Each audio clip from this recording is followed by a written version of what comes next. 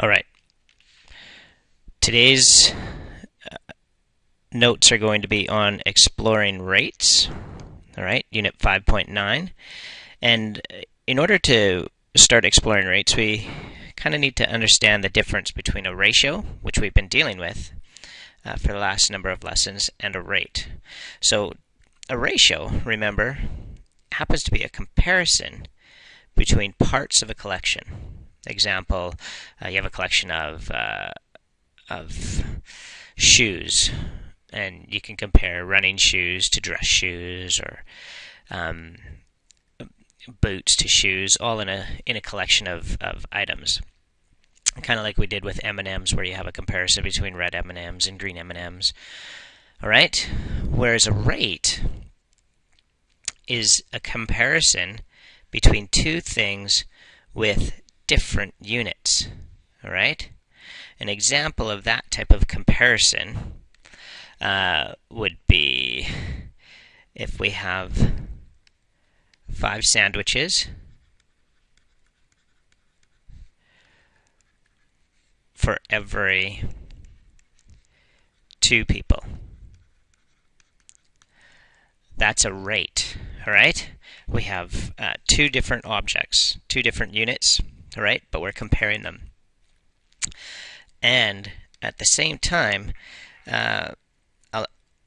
under rates, we have what are called unit rates, okay? All right, a comparison between 2 things, and you're comparing one thing, right, to, we'll just call it comparing something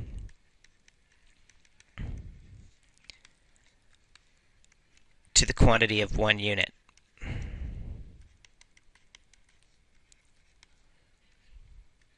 It's a unit rate comparison, and you see these all the times. Speed limit in Campbell River, okay, is 50 kilometers per hour. All right. Another one is in products. You have toilet paper, 500 sheets per roll. All right, those are unit comparisons, unit rate comparison.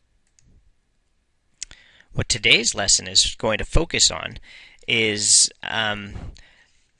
basically trying to convert between rates that you're given and turn them into a unit rate. For example, we have this problem. Okay, I'll just pause and then I'll write the problem down. Okay, so we have this problem now. We have a printing press prints 120 sheets in 3 minutes. Sorry, change my color here. 120 sheets in 3 minutes. So what we want to do is express the printing as a unit rate. From our previous lesson, we learned how to cross multiply and divide. And we can still do that. What we're going to do is we're going to express this in the form of a fraction. We have 120 sheets in 3 minutes, and we're wondering, well, how many sheets, and I'll use A to represent the number of sheets, how many sheets would there be in 1 minute? All right? And we can apply the same principles of cross multiplying and then dividing to figure out what A is. So we end up here, by cross multiplying, we end up with 3 times A, so that's 3A, equals, and then 120 times 1, well, any number times 1 right now is that number, so 3A equals 120. Then we're going to divide both sides of the equation by 3. That'll cancel out our 3's, so we're left with A equals 120 divided by 3 should be 40.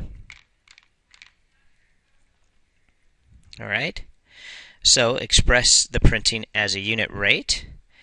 You get 40 sheets per minute. And that's how we get it as a unit rate. Now we have a second question here, and it simply says, okay, well, how many sheets are printed in an hour? So we can write it like this.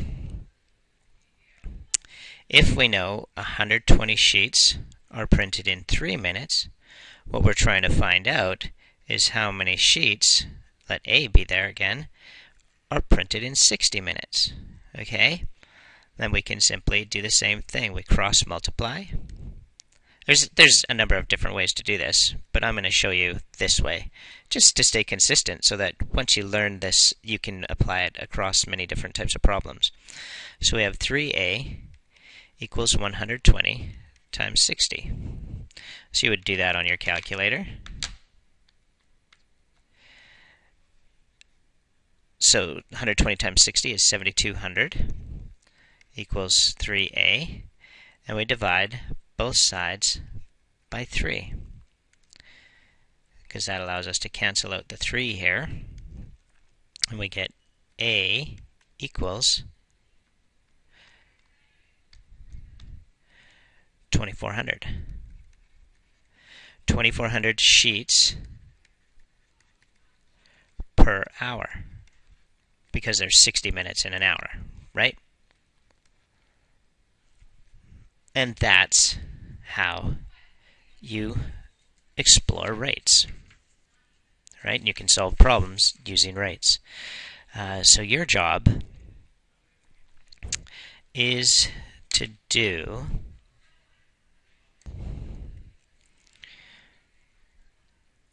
on page 298, I'll change the color back to black here, page 298, numbers 4 to 8, and then question 12.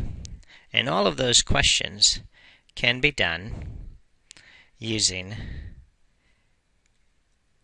this process, whether it's converting it to a unit rate or whatever. I want to see the work that you do for that. All right? And that's your assignment.